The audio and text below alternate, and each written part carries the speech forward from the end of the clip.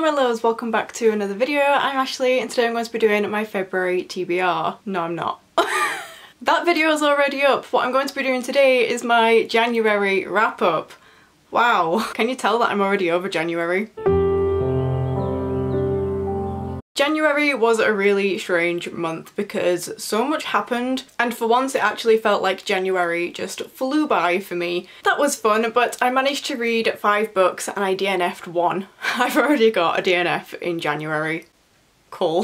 But I'm sure you know how a wrap up works, so let's just jump right in. The first one I'm going to mention is the ebook that I read, purely because I will forget about it if I don't mention it now, and that is The Power of Hades. This one is a fantasy romance book. It's a Greek myth retelling. You guys know I love my Greek myth retellings, so this one, as you can probably tell from the title, is a retelling of Hades and Persephone. So this one is more of an urban fantasy, and when we start off, Persephone is living in New York, going about her life until Zeus comes along, kidnaps her, and basically forces her to take part in the Hades trials, which is a set of trials set in place so that Hades can find his new wife.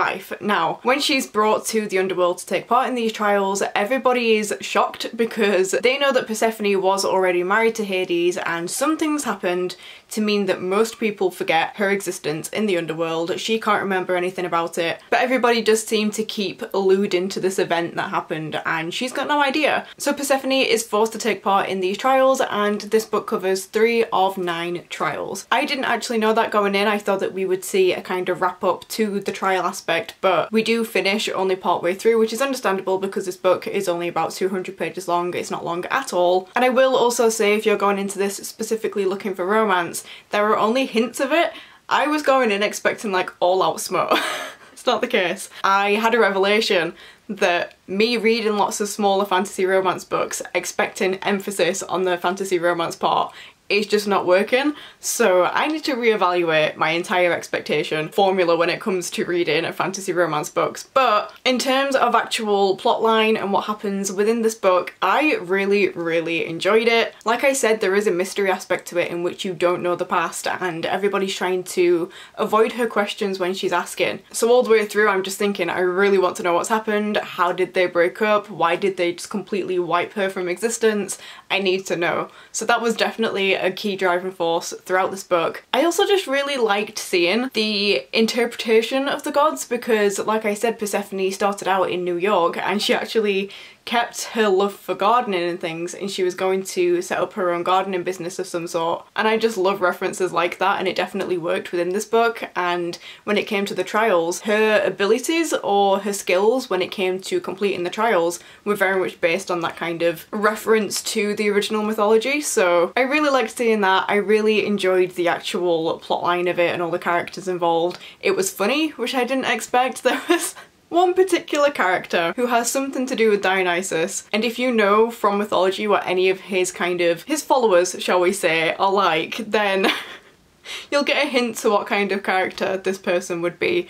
But they just proved to be hilarious, and it was something that I wasn't expecting. So I ended up really enjoying it. I would have liked there to be a little bit more romance, but I can definitely tell that we are building up to something, and I am very motivated to actually continue the series. So hopefully I will do so soon. I do have the next book ready to go on my Kindle, so fingers crossed I will get to that. But I rated this one 4 out of 5 stars. Next up we have Otherwise by Nicoletta Arbia. This one is again Greek myth retelling, but this one is a poetry collection and was actually sent to me by the author, so thank you so much for that one. On the front this says 5 myths of transformation retold in verse through the voices of women, and that's pretty much exactly what this does. So throughout this poetry collection we do follow 5 different women. We have Persephone, Eurydice, Ariadne, Cassandra and Psyche. So I really enjoyed that because I feel like quite often when it comes to these new retellings of Greek mythology being retold through the women's perspective, there are certain characters within mythology which are automatically drawn up more often than others, such as Penelope. Persephone is also quite a popular one, so I like the fact that we have some of those, but then there are also other characters who aren't necessarily spoken about as often. Now with this one, I will openly say that I am not a massive poetry fan. In terms of the form, I really struggle to get along with poetry because I'm just like, why? So I was a bit dubious going into this one, but I did want to give it a go because it is Greek myth retellings and I'm always looking for more. And I did enjoy it. It definitely wasn't overwhelming. I could tell what was going on. And one really helpful thing actually is that at the beginning of each section, you do get a kind of synopsis of the actual story before you go into the poem, which definitely puts the poetry into context and just makes it make sense. There's so many poems which are just full of flowery metaphors and deeper meanings which just don't actually feel like they mean anything. This was actually really quite accessible, and I do think that a lot of people would enjoy this. There was one in particular, I think it was the Ariadne one, in which I was a bit confused about which perspective we would follow, because these poems do tend to come in sections because they are telling a story. So it's almost like the poems had chapters within itself. But with the Ariadne one, there were certain points where I just didn't understand which character we were following, which felt really bizarre because I understood what was happening in the story and yet I couldn't place who was doing what. So I was like, how can I not know? And there were a few times where I had to wait for somebody to refer to somebody else by their name so that I could understand where I was in the story, but it did only happen with that one. Don't know what that's about, but yes, I generally did enjoy this one. Like I said, I was a bit hesitant going into it, and I would have been very surprised if I absolutely adored it, but what I will say is that I rated this one either 3.5 or 4 stars. I still haven't decided on a final rating yet because to me it's 3.5 stars, but I know that a lot of that rating is me not liking poetry in general, so it would be more difficult to impress me, but generally the Greek myth aspect of it definitely did keep my attention, and I do feel like it was a really interesting contribution to this whole idea of retelling mythology through the women's perspective. I do think it's well worth picking it up if you're interested. So yes, we have 3.5/4 stars for this one. Next up we have a reread of A Court of Wings and Ruin by Sarah J Maas. This is the last book in the A Court of Thorns and Roses series,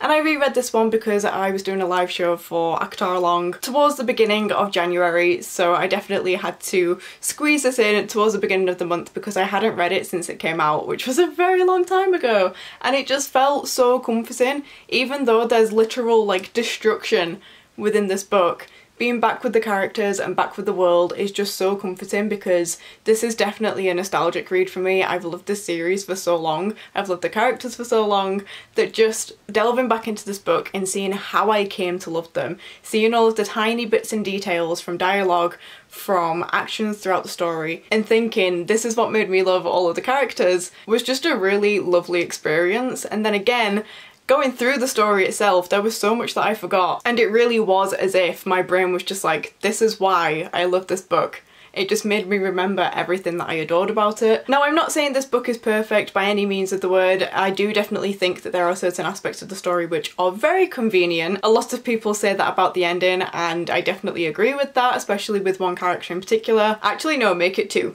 I'm not going to say which ones because spoilers, clearly, but I do think that the ending could have been pushed just a little bit further in that aspect. But generally, I just fell in love with the story all over again. I really cannot say too much because 1, spoilers, and 2, I've already loved this series for so long that I'm just like, ah! But I will say that I'm really, really glad to have had the motivation and the reason to read it before the next book comes out, because like I said, there was so much that I forgot about, and I definitely feel like I'm going to go into A Court of Silver Flames when that comes out this month much more prepared because I remember all of the ties to this series, which I probably would have forgotten over the years. So really enjoyed this one. I think I read like 300 pages in one day, which, considering I've been on an average of about 30 pages a day for the past 4 or 5 months now, that's quite impressive. So as always, Sarah J Maas' writing, I find it really addictive, I find it really fast-paced, and I loved it, so 5 out of 5 stars from me. Next up we have Of Goblins and Gold by Emma Hamm. This one, again, is a fantasy romance book, independently published, and you might have seen that I will actually be doing an interview with Emma Hamm towards the end of this month, on the 21st of February.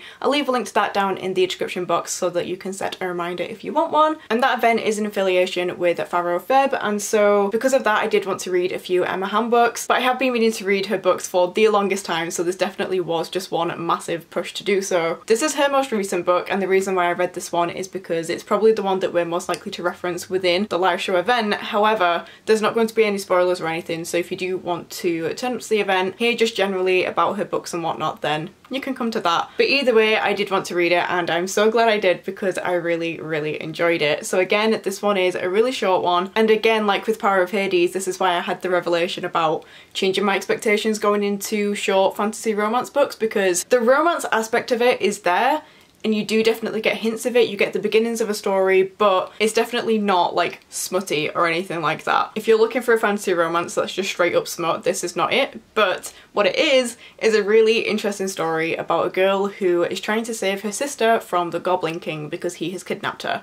So she goes into the Goblin realms, the fairy realms, and the Goblin King puts her through a series of trials. I seem to be reading a lot of things about trials recently, but a big thing with the Goblin King in this book is that he very much likes playing games and being trickstery. It has the typical fairy trope in which he can't lie, but that doesn't mean that they're not going to try and hide the truth. I love that trope so much. It's one of my favourite things, especially when it's in the situation where there's some kind of game or competition involved, because you know that they're going to try and sabotage that. So it's just a case of trying to anticipate everybody's next move, but also trying to stay ahead of the game. And also throughout these different trials that she has to do, we get to visit multiple different types of fairy courts, different types of creatures. So we have fairies, elves, goblins, things like that. And I just love doing this kind of tour of that world because it was just really fascinating to see the world building. I will say there are certain elements which I think the book would have benefited from had they been explained a little bit more. So if the book was a bit longer and we experience more of what the character was experiencing, because the example I used in one of my vlogs when I was reading this is that there's a certain scenario in which a character, and again I'm going to say this as vague as possible so I don't ruin anything, but one of the characters comes across the history of another character. They read it and they come to the conclusion that this person is actually really kind.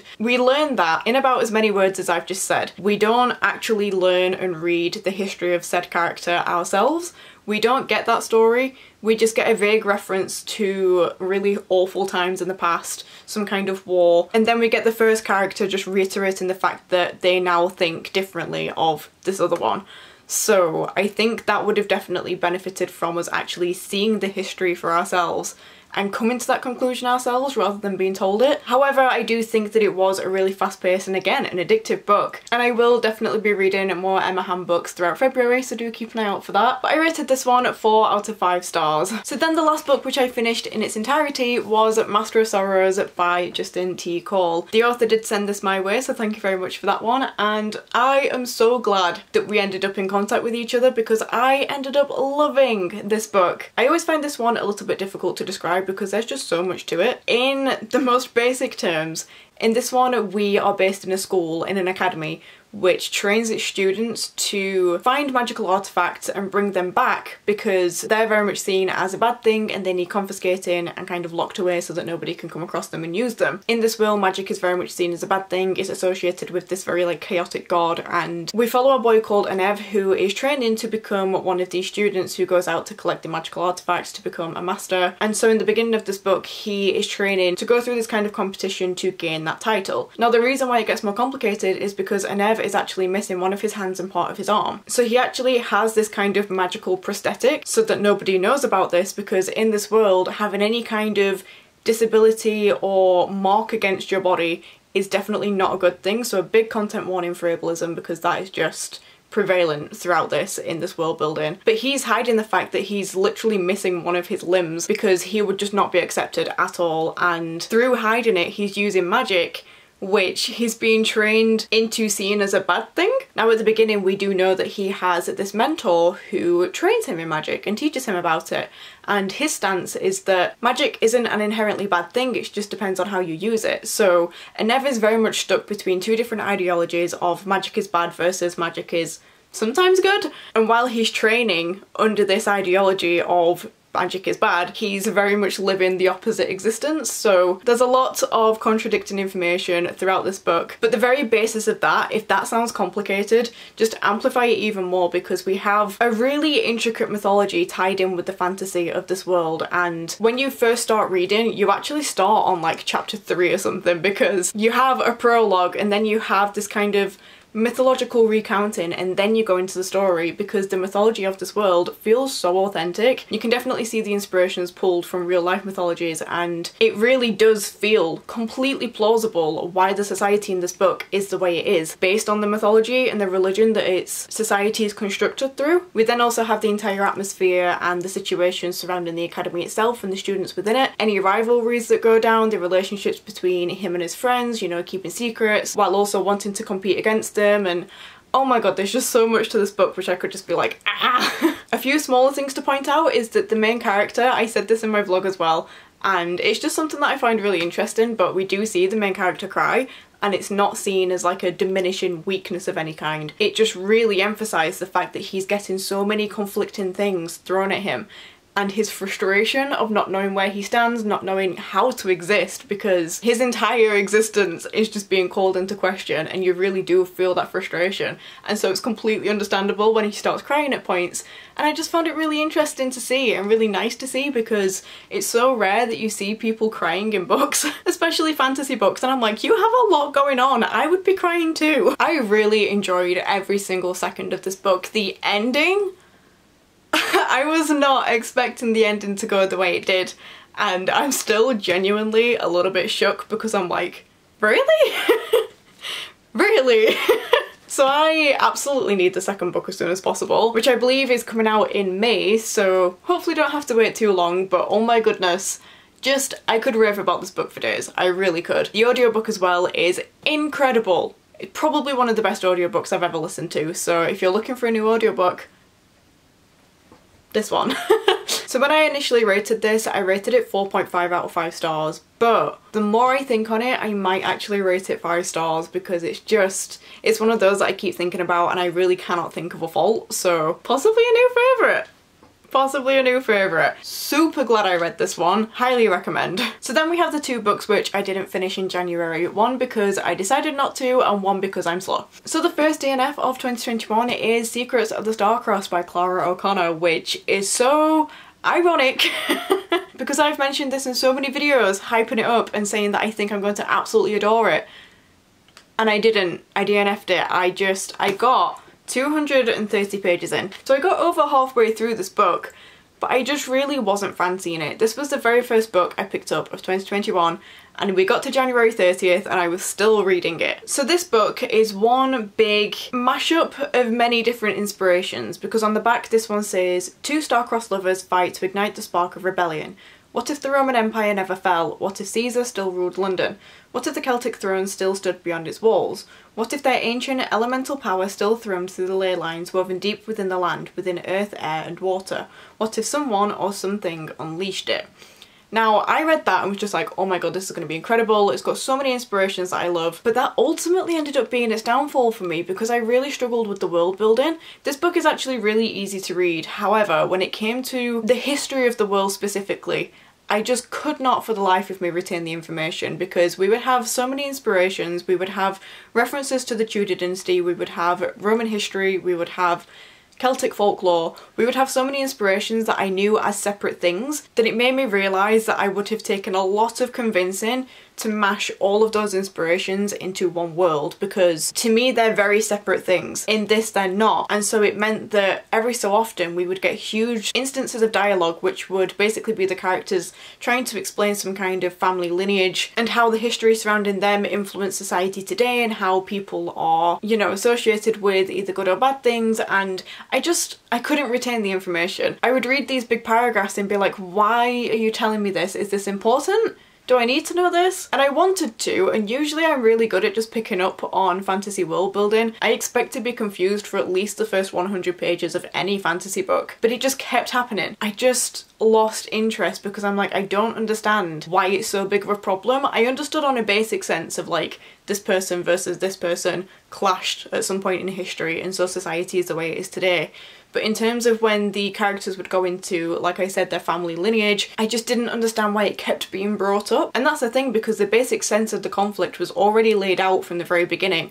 So the fact that it kept being brought in, but with even more details, is what made me question whether it was actually needed and whether I actually needed to pay attention to what I was reading, because I don't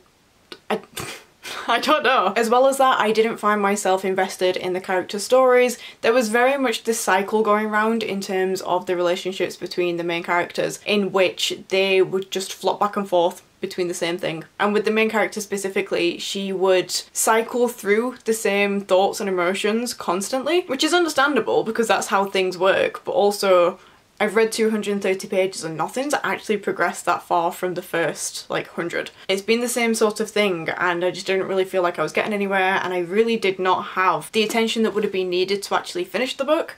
And I do feel bad about it because I really wanted to enjoy it, and I don't think it's awful. It's just not what I expected. It's not for me. I needed it to be pieced together a little bit more coherently for me to be like, okay, I'm on board with this. And as we were approaching the end of the month, I kept thinking I really should finish this book, which then made me not want to read because I didn't want to read this book. I kept straying towards other books. I put it down for like half the month without even thinking about it. So yes, we got to a point in which I was just like, I think I need to give up.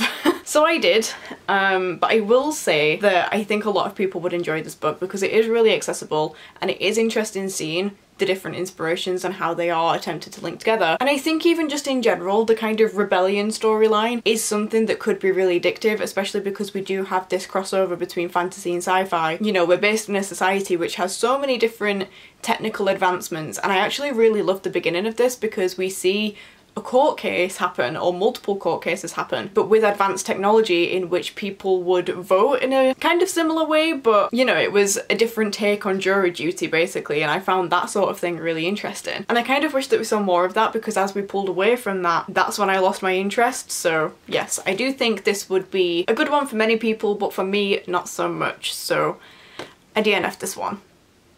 So then the book which I'm still currently reading and so have pulled into February is Annihilation by Jeff Vandermeer. This one was pulled out of my TBR Patreon jar as part of my book buying ban negotiation challenge. So this one was submitted by Nicole and I'm very, very glad for that because I am enjoying this one so much. This one is a kind of dystopian sci-fi, more dystopian I would guess, but it's based on a place called Area X, which is just an environmental disaster zone. They don't know what's happened there, and so they keep sending out expeditions of people to this area to try and find out what happens. However, every single time an expedition is sent out, something drastically wrong happens, whether it be mass suicide, whether it be them all turning guns on each other, whether it's an epidemic of some sort. They just don't come out of it, basically. So in this book, we're following the 12th expedition and what they discover while they're there. Jeff Vandermeer is known for writing very strange stories, and it definitely is the case happening in here, but I am so fascinated. I just want to know what the hell is going on. There are some elements in the story which I haven't read too much of in other stories, so I'm finding those really fascinating, but as well,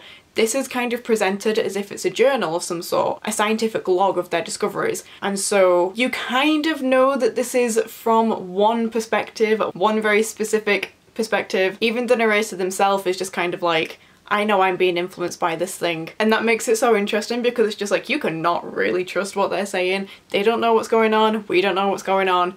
It's all just strange. It really is interesting to see, especially when you do consider it as a scientific log of some sort, because then you can start looking into what sort of information they're including, what they're not, and it's just building to be this really intriguing story of just, it's like a scientific mystery. It really is. So really enjoying this one so far. You will probably be seeing this in my next vlog on Monday, or otherwise in my February wrap-up, so yeah. Oh, and Jade also gifted this one to me, so thank you so much for that, Jade.